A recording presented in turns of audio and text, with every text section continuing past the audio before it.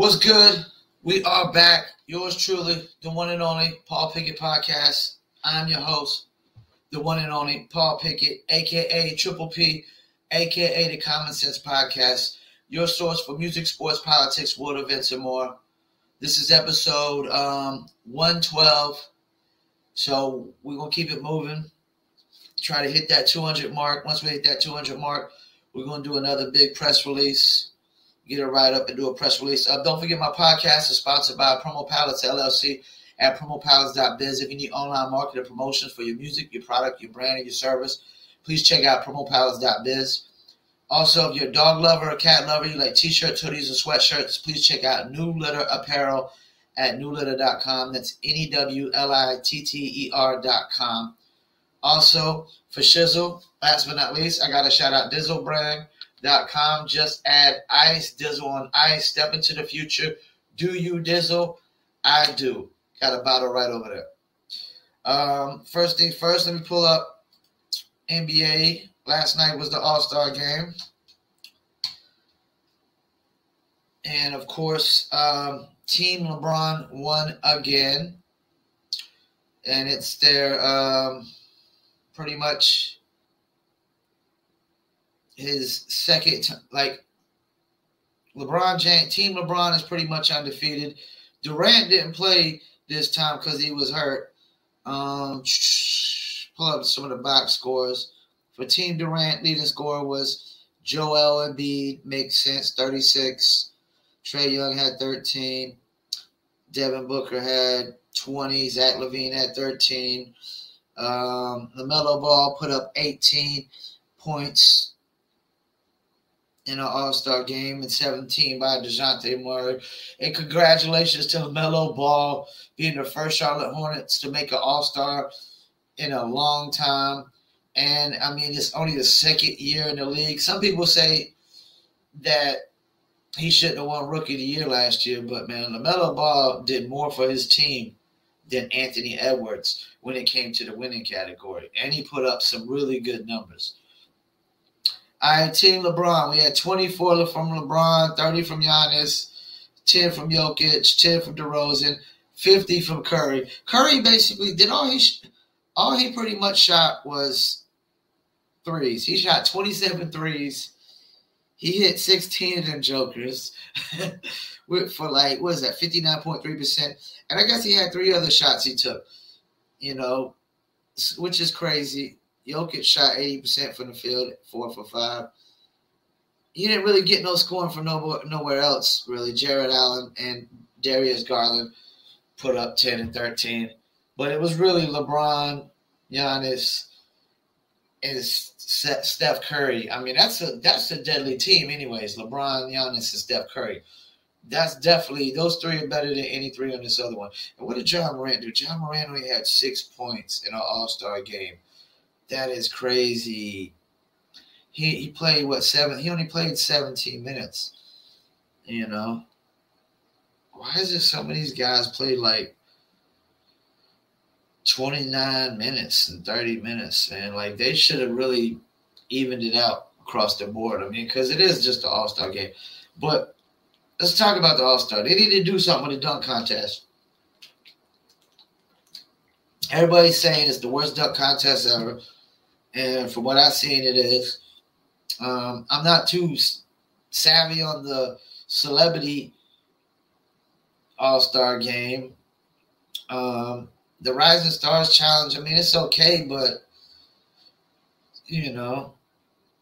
maybe they could do some different things. 3-point contest, Karl Anthony Towns won. What's crazy is he literally said he was going to win, and he said he thought he was when he gets hot, that he's the best 3-point shooter out of everybody out there. I mean, he's the first big man to win. I don't know how many big men competed. Karl Anthony Towns' team should be doing a lot more if he's winning 3-point contests like that. They should be doing a lot more. Because they could literally, I mean, they got him and Anthony Edwards and D'Angelo Russell. They should be doing a lot more. A lot more. All right, let me get in a couple of these topics. First, let me talk about the Juwan Howard Michigan incident. I saw some of the reactions. These things do happen every now and then in sports. I know Chris Broussard said that Juwan Howard got mad at the coach for calling a timeout or something. And Chris Broussard said, as far as in defense of the coach that Juwan Howard got upset with, Juwan Howard doesn't dictate how he coaches his team. And it really got blown out of proportion. Like, even though I know people say, well, the guy put his hands on Juwan Howard. Man, we're not in the streets, man. When you're on a basketball court, you're not in the streets. Like, people got to understand that you got to take into account the setting that you're at, too, sometimes, before you just start just swinging on people, and whatnot. First of all, when you're not only are y'all just on a basketball court, you're at work. Anytime you fight at work, that's a firing offense. Anytime you get in a fight with anybody at work, that is a firing offense. There's nothing you could do. You're fired on the spot if somebody wants to fire you because of that. Fighting at work is a firing offense. Automatically, just like that. So you got to take into account that you're fighting at work. It's a basketball game. You're supposed to be the coach and the leader. So show some kind of restraint. Just because somebody touched your chest. This kind of reminds me of like when Jeezy spazzing out on fans because because they touch him. It could be your world's greatest fan, and you want to spaz out on him. But Juwan Howard, he has a history of having a short temper. He didn't take into account the setting. You're at work. You're a basketball coach for a major university. I'm gonna have to say Juwan Howard was totally wrong on this. I mean, because somebody touching your chest, just, somebody doing this to you, just putting their hands on your chest. Where do you automatically get that, swinging on them is the next step, I mean, that's not even fighting with fire with fire. That's worse. That's pouring rocket fuel on fire. I just think, like, some people be looking to fight for no reason, man. I hate to say it. Some people be looking to fight for no reason. And Juwan Howard so what? The coach touched your chest, And that's the thing. The guy he swung on wasn't even the coach that touched his chest. I just think, I know some people, everybody said that Juwan Howard shouldn't get fired, and maybe so. Maybe so, because it wasn't a full blown out fight. But if you were a regular employee and you swung on somebody at work, you'd be fired instantly. You'd be fired instantly. So it could be a firing offense. And some people said it should be suspended the whole year. I probably agree with that. Just because of the simple fact, I know Chris Broussard said he should be fired the whole year or suspended the whole year. I think Stephen A. might have said it too. I could be wrong. But I could agree with that because it is a firing offense. So if anything is a firing offense, if you get suspended for the whole year, you pretty much got a slap on the wrist because it's a firing offense. So that's really my take on the Juwan Howard thing. He's totally in the wrong because you're at work. You're supposed to be the leader of the team. Show some restraint. It ain't like they swung on you. If they ain't swing on you, why you got to swing on them? Just because somebody touched your chest or they touched your shoulder, stop it. All right, let me get into this. Enes Freedom kicked out of the NBA.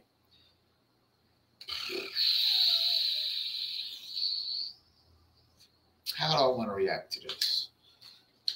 First of all, it's fucked up.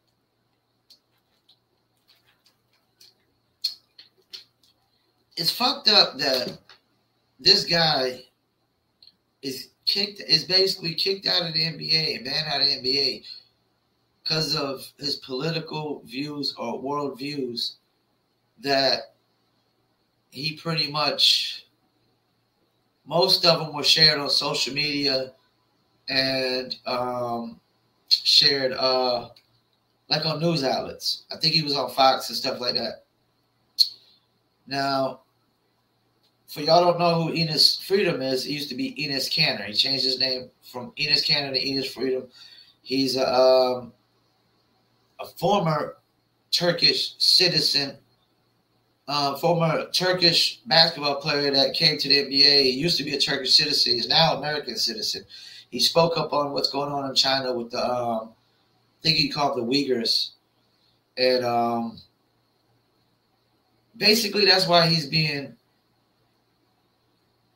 kicked out of the NBA, because NBA relies on China for a lot of money, apparently. So, you know, it just sets a bad precedent that, because this is the thing, like, there's never going to be any racial equality in the workplace if we're going to fire people over political views and world views. That's not equality. That's definitely not equality. You know, that's just, that's pretty much, that's similar to just judging somebody from the skin color. You're judging them for their worldviews, so let's fire them. You know, it doesn't bode well for racial equality in the workplace when you can get fired for a political statement or political view that you made outside of the workplace. This idea that, I understand he's in the NBA, but he's not in, he doesn't, it's not like he's working for some corporate America company. Like, this idea that you could tweet outside of your job and you could get fired. You could have a political view outside of your job and you could get fired. A worldview, that doesn't bode well for racial equality in the workplace. Because that's going backwards now. That's not equality. So people only with specific views can only get jobs. That's like people saying only people with specific skin color could only get jobs. It's the same thing. It's discrimination. Discrimination is discrimination. It doesn't matter what's the motive behind the discrimination or who's doing the discrimination. Discrimination is discrimination. I see people who discriminate pit bulls all the time. And when I see a person who discriminates a pit bull, automatically just discriminates a pit bull, I automatically have to assume they discriminate people all the time. If you just automatically assume all pit bulls are mean or dangerous, and yes, all pit bulls could be dangerous. There's potential for pit bulls to be dangerous, but like how many deaths by pit bull in America? There's more deaths by knives first and foremost, car wrecks first and foremost, and then guns. There's more deaths by car wrecks and knives than there is guns. And I guarantee death by pit bull is not a common thing whatsoever. Even if a pit bull attacks me, he'll get some bites in, get some bites in, but I'm going to fuck his ass up. I don't care how big and bad the pit bull is. I'm going to fuck his ass up. I would choke a pit bull out with my bare hands. And if you don't know how to do it, then you're just not man enough to beat up a pit bull. I mean, pit bulls, yes, they can bite you, they can latch on you, but I will fuck a pit bull up in the long run. And I'm not scared of dogs, period. I'm not scared of no dogs, even vicious dogs that think they're, you know, think they're just gonna attack me and do whatever. They have weaknesses. They have a weak spot. You know what it's called? Food, treats. You know, that's the thing. You feed a dog, and 9 times out of 10, they're gonna be loyal. You feed a person, it's a 50-50 chance, man. It's a 50-50 thing. But yeah, it's a bad precedent, man. And Enes Freedom is getting kicked out of the NBA because of political views and whatnot. It's really unjust. It doesn't bode well for racial injustice in the workplace. Because if people can get fired for political views, then you best believe they can get fired for the skin color quick, like in a hurry. I mean, because it's discrimination across the board any way you look at it. You know? All right, let me get into Zion Williamson. I saw a take that said Colin Cowherd did it was a good take or let's debate with Chris Broussard. His take was Zion's career is done. He's a bust. He's pretty much 80% a bust.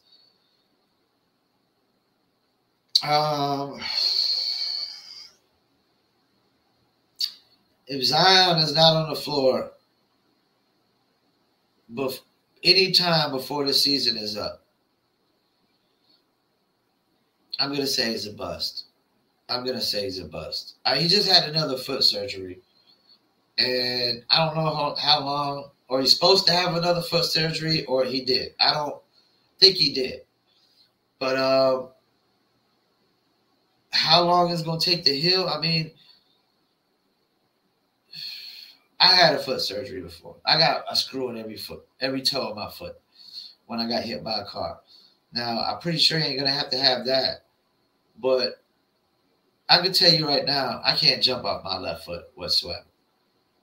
I tried it yesterday, and I can't do it. I cannot jump off my left foot whatsoever. So, foot surgery for Zion, I don't know. That doesn't sound good. It sounds like it. I don't really want to call him a bust because he put up. Saying he's 80% a bust.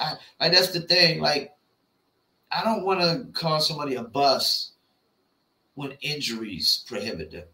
To me, a bust is when you're the number one pick, like Kwame Brown, and you ain't really that good, or what was it? That one dude, Anthony Bennett. You're the number one pick to the Cavs, and like Anthony Bennett, and you just clearly not cut out to be in the NBA. You know, when you're a high pick, and you just clearly not that good, like Adam Morrison. You know. Those are busts, but when injuries prohibit you, like Grant Hill wasn't a bust to me because Grant Hill doesn't get injured. Grant Hill has a great career. Tracy McGrady doesn't get hurt. He even has a even better career, you know. So injuries, I don't want to say they're a bust, but his career could be a bust. I mean, because he did put up 20-something, 25 and 8 last year. I mean, his second year in the league, I mean, he was literally like had the most efficient season ever. It's just sad to see this, man. Zion Williamson was supposed to be one of the most exciting players coming into the league. We can't have Zion Williamson not get right. If Zion Williamson doesn't get right, it's not going to be good for the league. We need Zion going forward with the Trae Youngs, the Lukas, the Giannis's, the Devin Bookers of the world, the Ja Morants of the world. You know, all these new cast, the characters coming up. We need him going forward. We need him. All right, I'm going to get into this last topic of the day, and this is another bad precedent. We're going to switch away from sports, and we're going to go to Remington settles a lawsuit. Now, I will let you know I don't know all the facts of this case. But this is what I do know. It sets a bad precedent. Because apparently the guns in this Remington lawsuit, as a matter of fact, let me pull it up real quick so I can just give you all a little bit.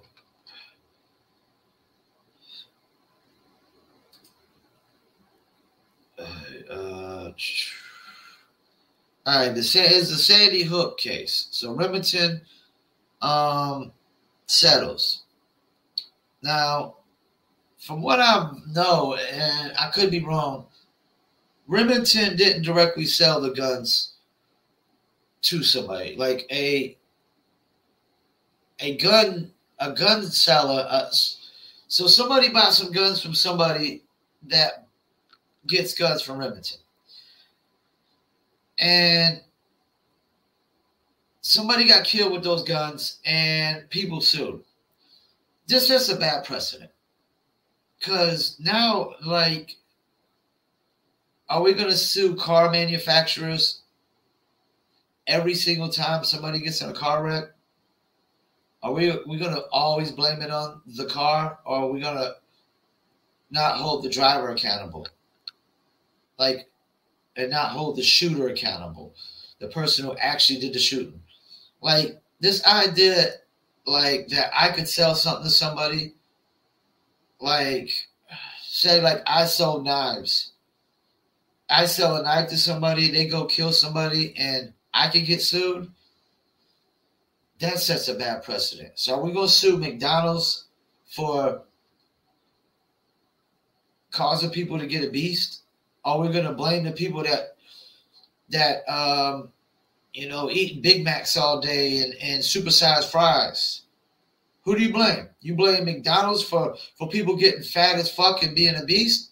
Or do you blame the fat fucks that stuff their face every day with freaking double quarter pounders with cheese and supersized fries and a large diet? Who do you blame? That's the thing. This sets a bad precedent. It really does.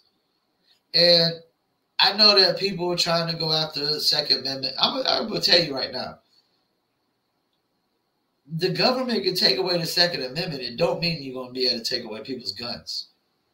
Because first of all, there's just as many illegal guns in America as there is legal guns probably. I'm going to go out on a limb and say there's just as many illegal guns out there as legal guns. Actually, I'm going to go out on a limb and say there's more illegal guns than legal. That's what I'm going to go out on a limb and say. There's more illegal guns out there. So, if you make it where nobody can legally get guns, then guess what? You'll have all the people that illegally get guns still legally get guns. And guess what? People that were legally getting them and that can't legally get them no more because you made it illegal, they'll just go buy guns from all the people that got all the legal guns. People will still get guns. They still get illegal guns. Why are guns illegal? Why do you think they're not going to be able to get them when they're not illegal? Because you think they're just going to stop making guns altogether? Psh. Okay, but there'll still be enough guns going around for people to buy and sell. And just because they make them illegal in America, don't mean other countries won't have them legal and ship them over here. Then there'll just be a market on the illegal gun trade, a super big market. It'll just be like drugs. It'll be like, who knows, the cartel probably start pushing illegal guns through. Regardless, you ain't going to be able to take away nobody's guns. Because you don't, who the hell are you to tell us we don't get to defend ourselves? When you're not going to defend us, you're not going to defend us. The U.S. government is not going to defend us. I can't, like, if somebody comes and tries to, break in my house and shoot me, Nobody's got time to wait for the cops to get here to do something about it. When your life is on the line, you got to either defend your life or you die like a coward. And I'm not about to die like a coward if my life is ever in jeopardy, ever on the line. If somebody pulls a gun on me and I got a gun, I'm going to pull my gun out and shoot before they shoot me. Now, if they pull a gun on me and I ain't got no gun, I mean, unless I really know that they're going to, unless I really, really know, man, I got something right. Unless I really, really know that they're going to, really, really know that they're going to shoot me, I'm not going to do nothing about it. But, something in my eye. So, yeah, it sets a bad precedent. It really does.